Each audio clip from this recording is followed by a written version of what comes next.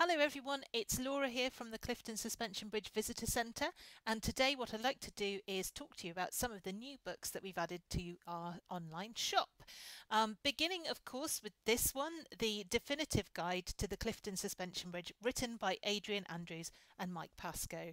And if you want to know anything at all about the Clifton Suspension Bridge, this is where I suggest you start. This book retails at £4.95 and it contains a lot of interesting images and history about the bridge, beginning with the story of William Vick, the man who came up with the original idea for it, looking at some of the designs that were proposed for it, and then going through and talking about the history of Brunel's build and the problems that he experienced during that traumatic 33 years. Right at the end, there are a few stories. A few stories here about how we look after the bridge, including our maintenance program and how we swap out parts like for like. So a beautiful little history there, and really quite an interesting book to read at home, even if you can't come and visit us at the moment. If you want something a little more substantial, here's a book written a little more recently, again by Mike Pascoe, and this is 150 years of the Clifton Suspension Bridge, a photographic history. So here this has more or less the same story inside it with a few additions. So there's a little bit more about the social history and the way that the bridge has obtained its iconic status. There are much better images to illustrate what was happening in Bristol and with the bridge at the time, and it includes more information on the wildlife of the Avon Gorge, which is a triple SI, a site of special scientific interest, and what was happening elsewhere with other bridges and where the ideas behind the engineering for Clifton actually came from. So if you want something a little more in depth but slightly less a historic timeline, then this is a lovely book for you. It's got some absolutely gorgeous pictures, and you'll pick up a lot of stuff from this one that you won't have seen before if you've read the guidebook. It's a little more expensive. That one retails at £14.99. Now, if you live in Bristol and you're looking for interesting ways to take your daily exercise, then the book that I'd probably recommend to you is this one, From Brigstow to Bristol in 45 Bridges. Now, before the lockdown, this book was really flying off the shelves in the visitor centre. It's extremely popular and we have quite limited stock. The premise of the book is based around something called the Königsberg Bridge problem, which you can read about right at the back here. And it's an old mathematical problem. If there are a certain number of bridges in a town, how can you plot a route which crosses each bridge only once without retracing any of your steps? Now, Bristol's got far more bridges than the 7 which were originally included in this problem, but the route has been worked out. You can see that up here in the front. There we go. So if you're based relatively centrally, you can see you can actually do quite a large section of this route and cross quite a lot of the bridges on your daily walk or cycle. The book's got loads of information about each bridge. It's got really lovely photographic illustrations taken by one of the authors, Jeff Lucas, who's a fabulous photographer. And if you do complete the whole route, it doesn't matter how long it takes you, but once you've done it, you can apply for a little pin to say that you've completed the challenge. So it's rather lovely in that respect. And this book costs £18 and is hardback. If you're a bridge fan in general, here's a new book that came out just last year by Joseph Rogers, Britain's Greatest Bridges. Now, this is Joseph's own greatest hits of Britain's bridges. So there are a few which you might expect to see in here, your own personal favourites, which aren't necessarily represented. But there are some smaller and less well-known bridges that are of particular interest that have been included. As well as some of the big hitters, obviously the Clifton Suspension Bridge is in here.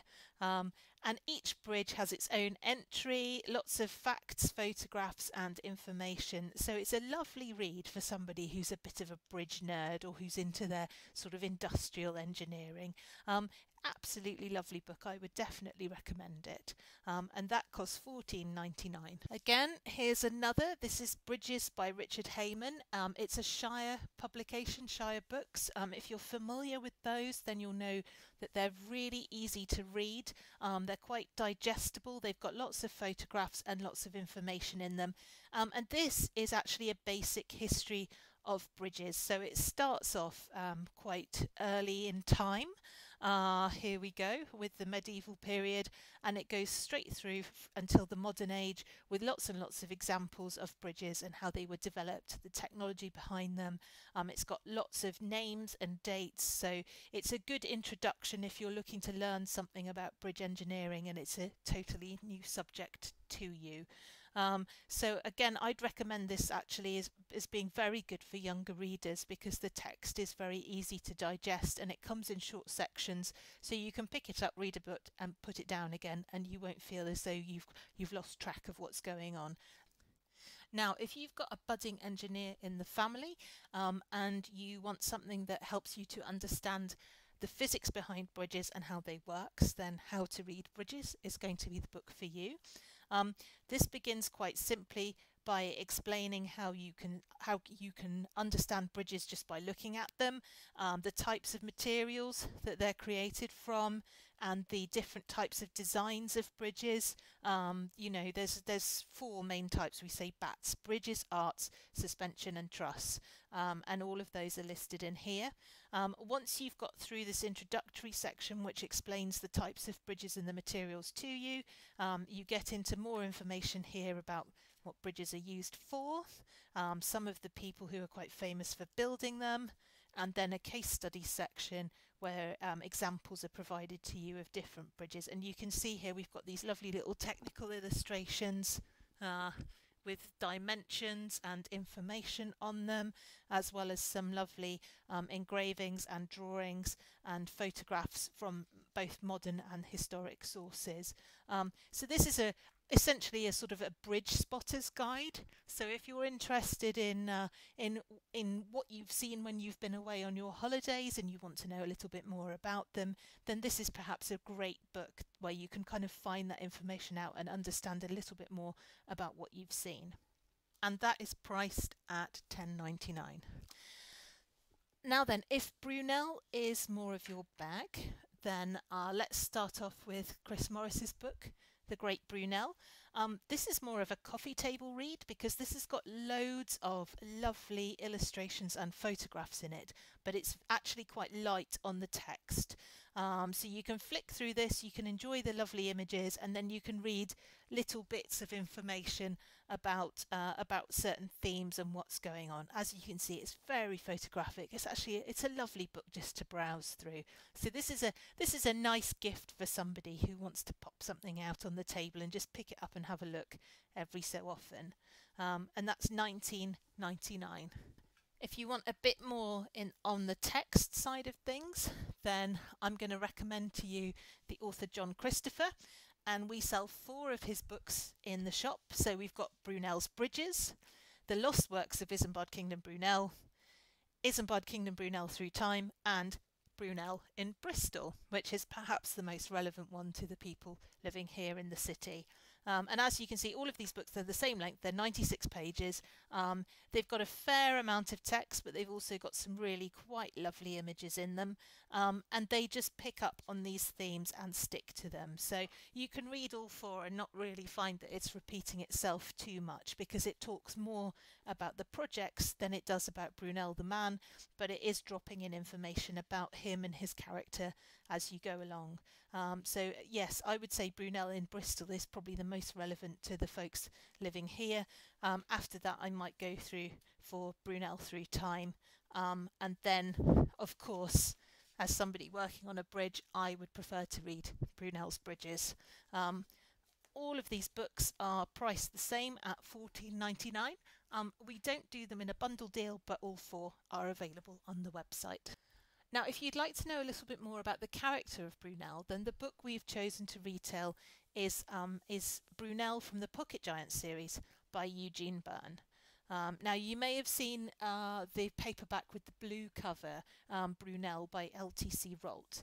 Now, this is actually an abbreviated version of Brunel's official biography by his son Isambard Jr.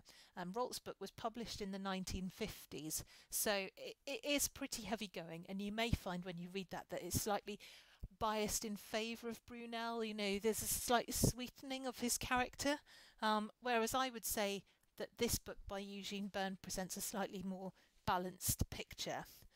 As you can see, it's all text, so there's no images in here, but it comes in short chapters, and the text is quite accessible and easy to read.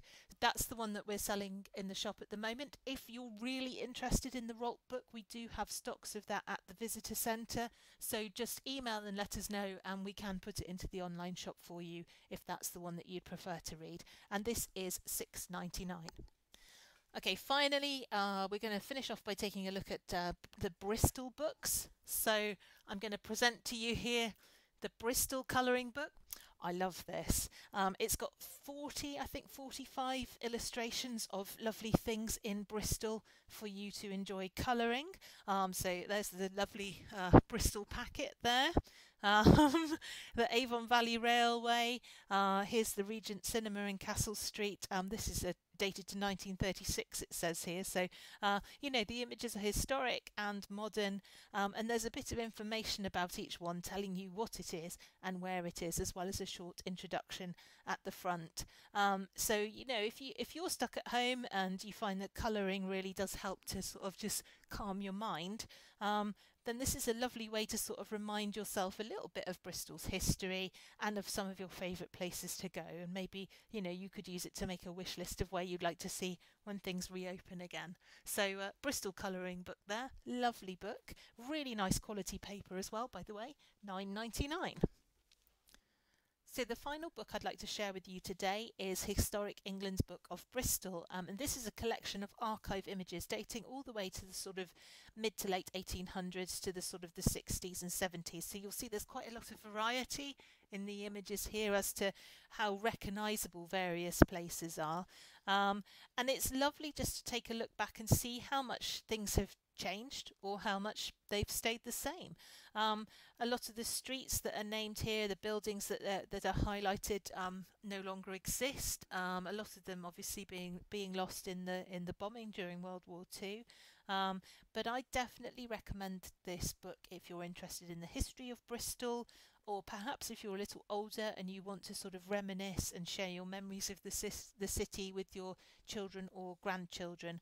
I would say this is an absolutely lovely book to have a look through, and it does raise some really interesting things. I actually learned quite a lot from reading this, stuff that I didn't know about the city before. So yeah, this is another lovely high quality book that's available from our online shop, and it retails again at £14.99. So don't forget, every purchase that you make from the shop will help to support us with our educational work at the Clifton Suspension Bridge Trust, and obviously as we're locked down at the moment, we're really relying on our shop sales and online donations to keep us going and make sure that we can be there to provide our educational workshops when we get back to work again. So thank you everybody for taking a look.